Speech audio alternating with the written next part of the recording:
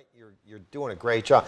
Who's your ideal client? What do you typically look for in your typical client lead? Yeah. What's that look like? That's a great question.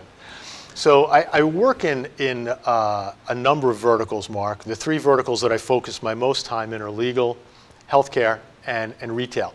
But there are some commonalities across all three in terms of the prospects that I'm looking for.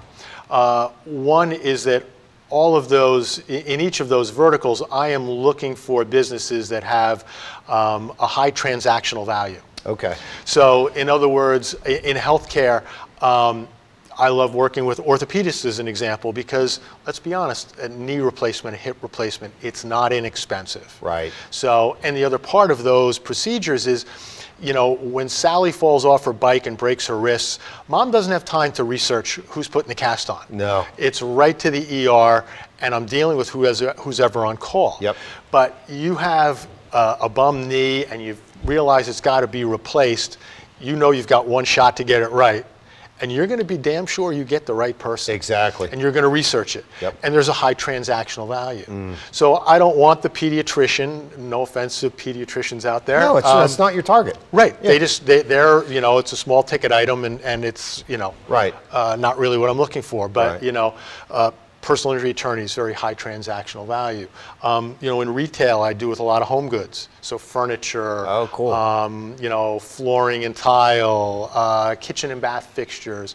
All of these things can be high ticket purchases. I love that because you are so focused on exactly who you're trying to target.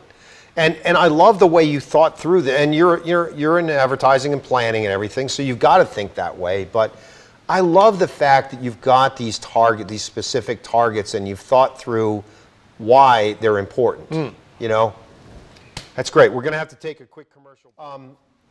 And before the break, John, we were talking about your target markets. So mostly orthopedists, right? Well, I don't want to say mostly orthopedists. You know, in healthcare, cosmetics, you know, okay. Cosmetic surgeons, again, high transactional value. Yep. I have a fertility clinic.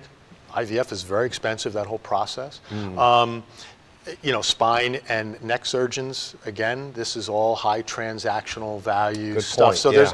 there's a lot of practices within the medical field that certainly are targets, and similarly within retail, probably a few less in legal. Okay. So give us a little